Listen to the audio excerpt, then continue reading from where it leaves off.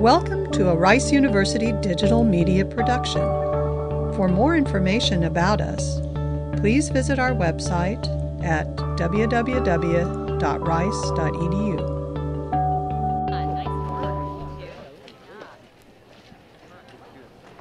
All right. Good afternoon, everyone. Thank you for coming out on this rather chilly day. What we were really hoping for was a crisp New England autumn sort of clone day, and we thought it was going to be that, but it turned out to be a little bit drearier. So we're going to move quickly here so you don't get cold and you can warm up afterwards at the reception over there.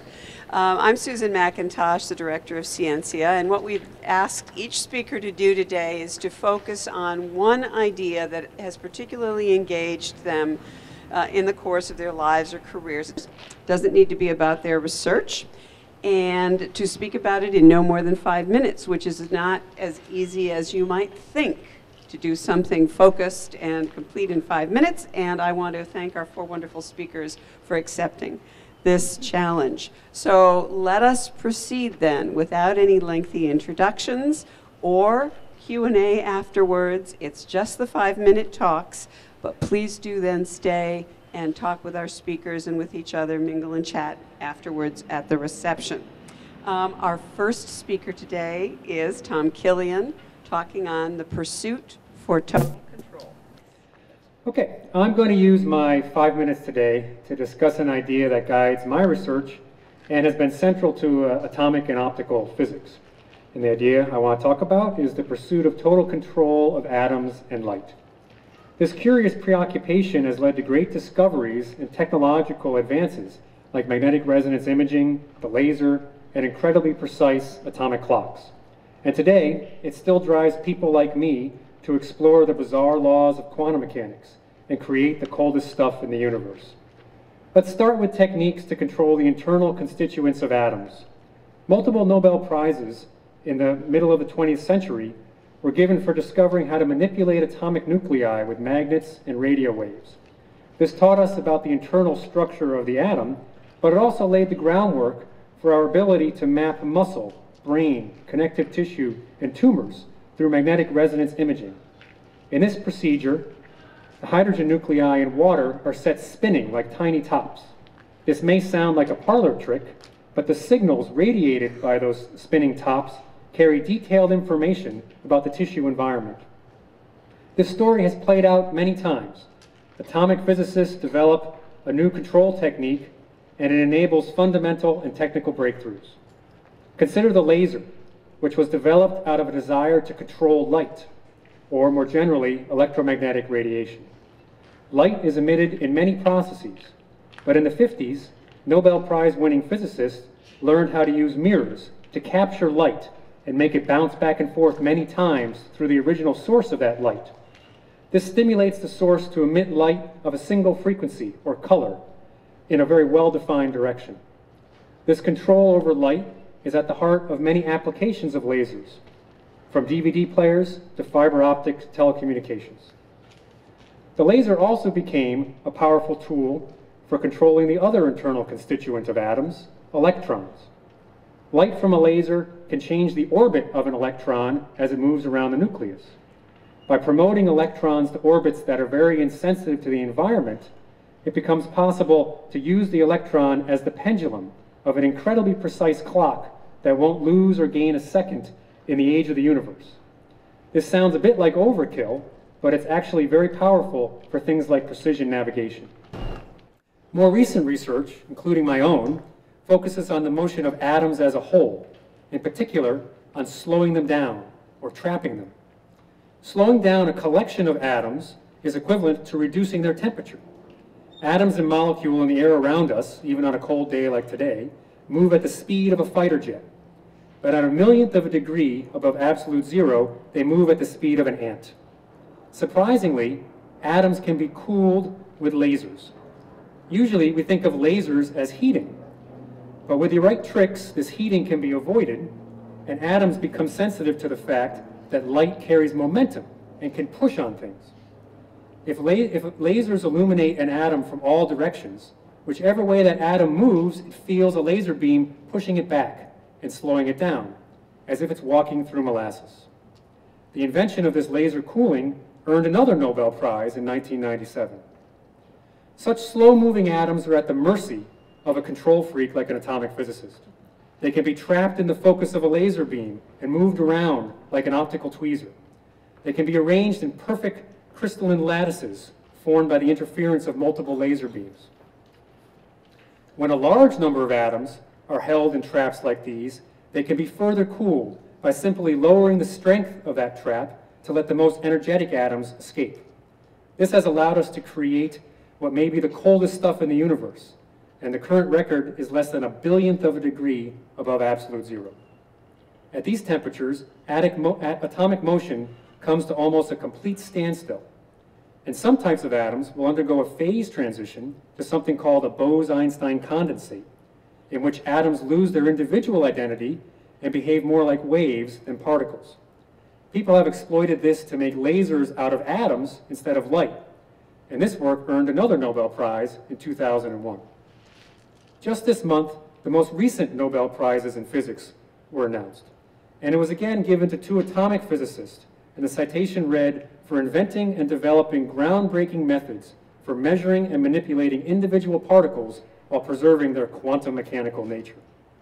In one experiment, a single atom was given a split personality so that it existed in two different places at the same time. This is analogous to Schrodinger's famous thought experiment in which, according to the weirdness of quantum mechanics, a cat could be both alive and dead at the same time. By splitting the atom farther and farther apart, we can look to see when the atom chooses to be in one place or the other. And by this way, we can hope to better understand why we don't see quantum effects like zombie cats in our everyday lives. We continue to develop new ways to control atoms and light. Many, like me, engage in this pursuit because of its power to push back the boundaries of knowledge of the world we live in. Others are driven by technological advances that come from it. All would agree that this powerful idea has guided research for close to a century and will undoubtedly lead us in many new, amazing directions in the future. Thank you.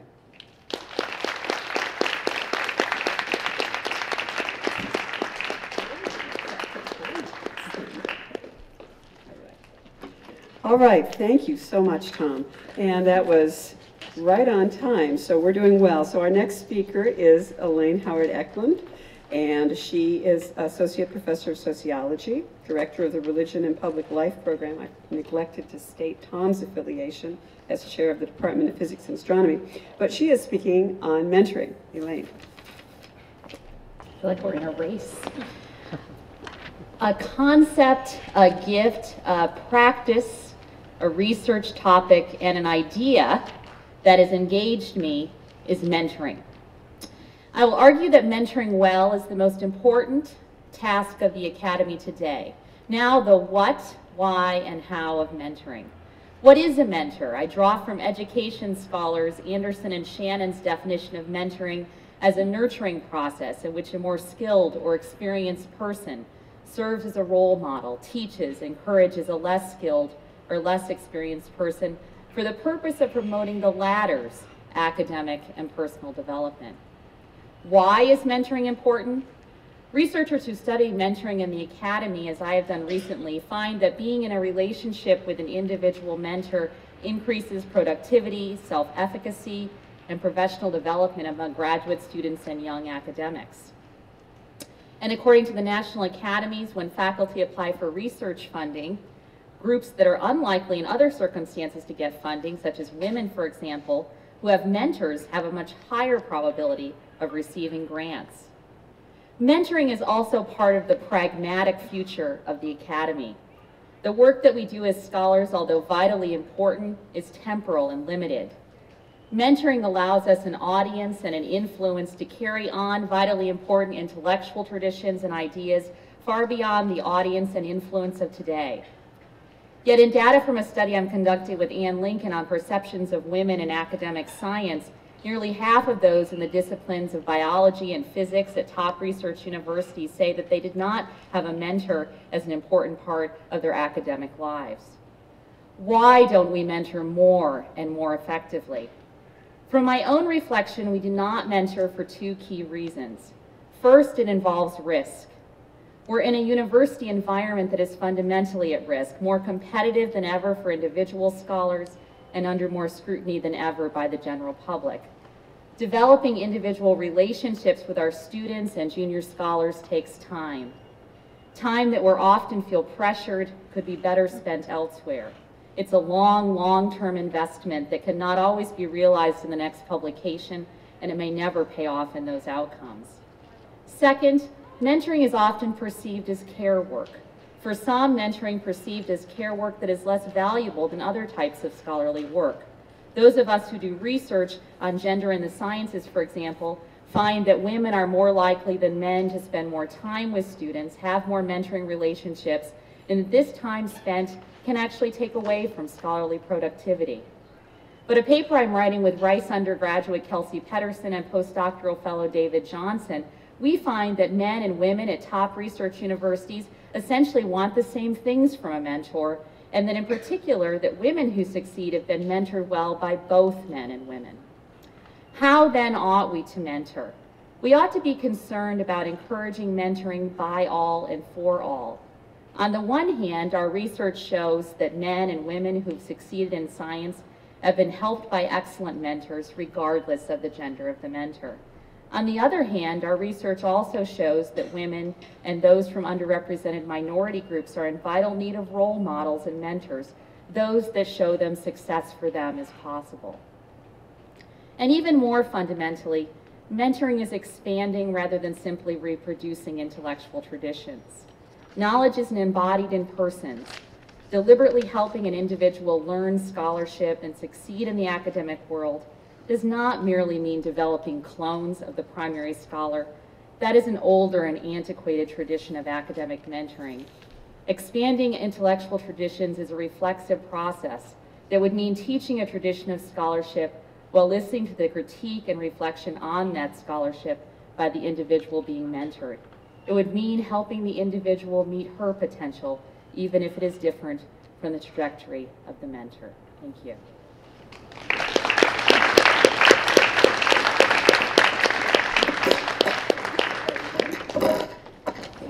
Thank you so much, Elaine. And that is, if anybody needs an extra minute, Elaine has bequeathed one to you. So thank you. Our next speaker is Paula Sanders, Vice Provost for Academic Affairs and Dean of Graduate and Postdoctoral Studies and Professor of History, talking on thinking with history. In 1995, I spent several weeks working in libraries in Cairo while waiting for my security clearance, which would allow me to work in the Egyptian National Archives. As often happens, fellow researchers and I chatted about our work. One of my fellow researchers was a young Egyptian architectural conservator, and when I told him about the chapter I was writing on how to read medieval buildings as texts, he replied quite matter-of-factly, "You know, they were all heavily restored in the 19th century." This is what we refer to in my business as an oy vey moment. And it was painful because I loved that medieval Cairo. From that moment on, I had to begin to reimagine these medieval monuments as part of the living, vibrant city of Cairo in the 19th and 20th centuries. And an entirely new set of concerns began to crowd out my original questions and assumptions. But I still didn't really know what to do with my new questions or how to reframe my project. Several years later, Karl Schorsky's Thinking with History was published, and it transformed me as a historian. Schorsky explains to us that thinking with history, and I quote, is not the same thing as thinking about history as a general form of meaning-making. Thinking with history implies the employment of the materials of the past and the configurations in which we organize and comprehend them to orient ourselves in the living present and in the future. And so I began to think with history about medieval Cairo, rather than think about the history of medieval Cairo. And this led me to a new way of understanding so-called historic cities in general and Cairo in particular. By thinking with history, I began to see that the process of creating a historic city involves as much erasure as it does preservation. Deletions as well as additions may no longer be visible to observers, even shortly after the work is completed.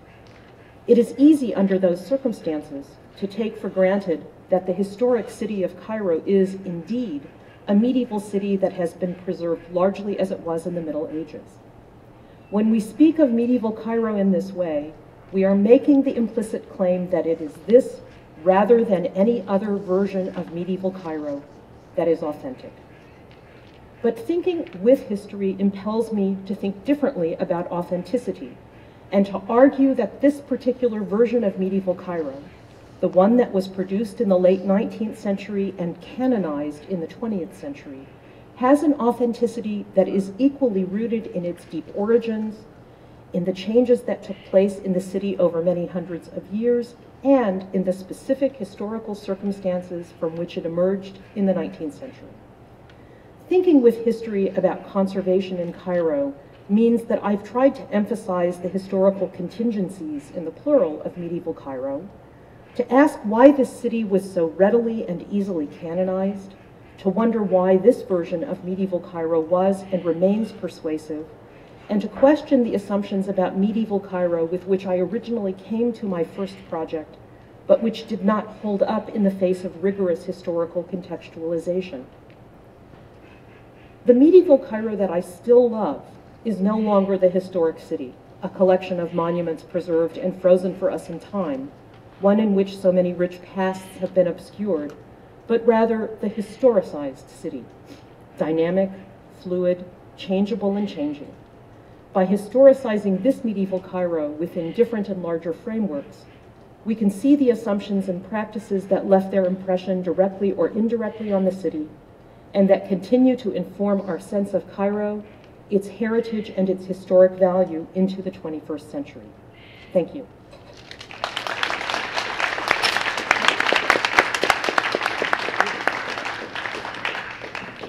Thank you so much, Paula. Our next and last speaker is Mark Embree, Professor of Computational Applied Mathematics and Director of ARCEL, Numerate Citizenship.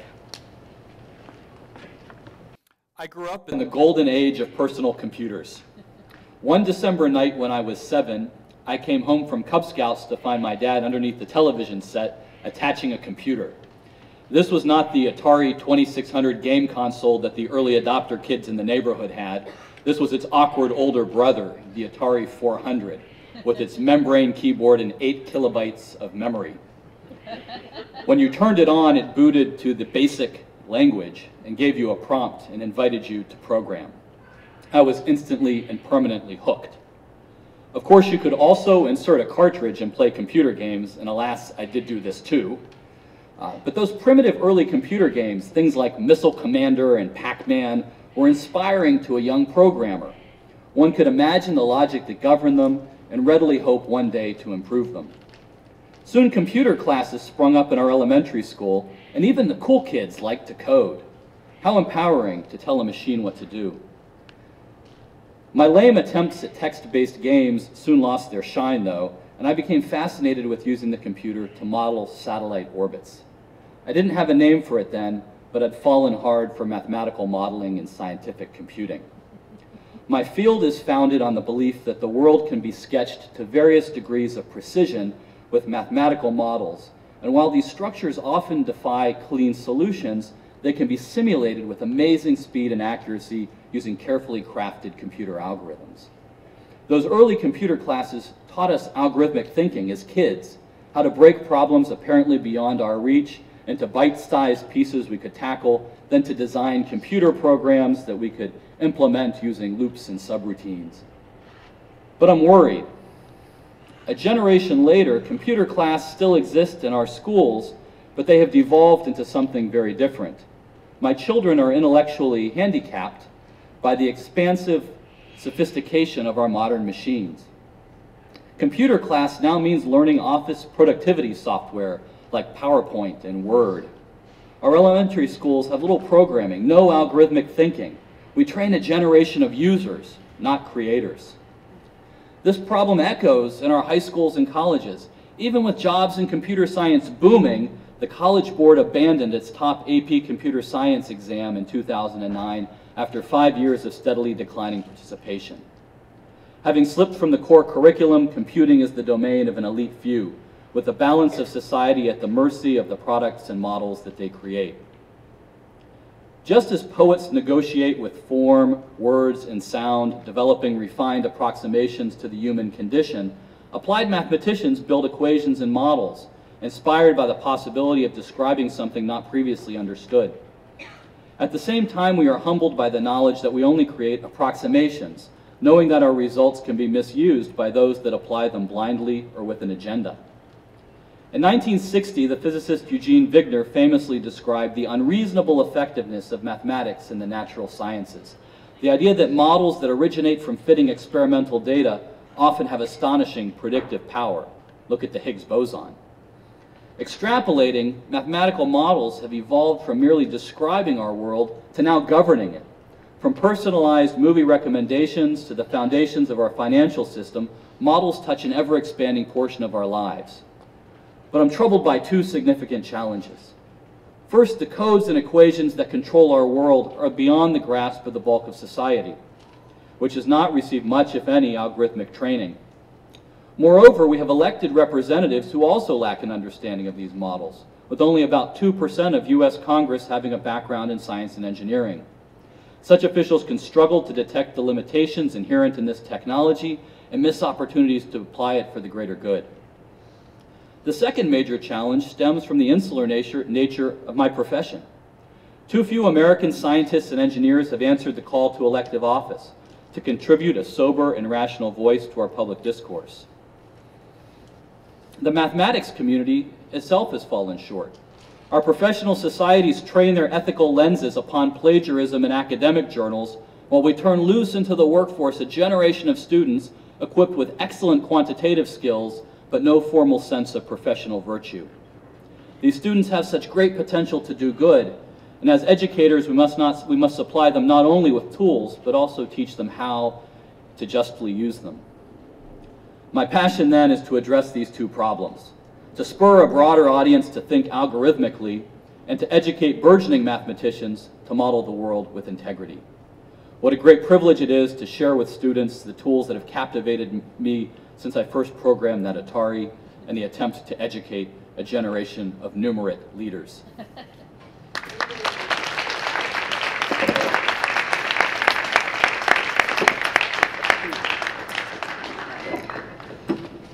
And there was the bell. Thank you, Mark. That was wonderful. In fact, I want to thank all four of our speakers for brilliantly encapsulating an idea and developing it in exactly the prescribed amount of time.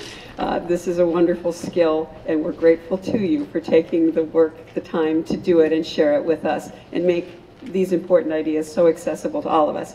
So now, you're all probably wanting to stand up and move and get warm. We have wonderful spanakopita and empanadas over there and various great things to eat and drink. So please share with us and chat with us, and we will look forward to seeing you next semester. Thanks. Very good. All right. This program is protected by copyright and may not be redistributed in whole or in part without the express written consent of Rice University Digital Media Services.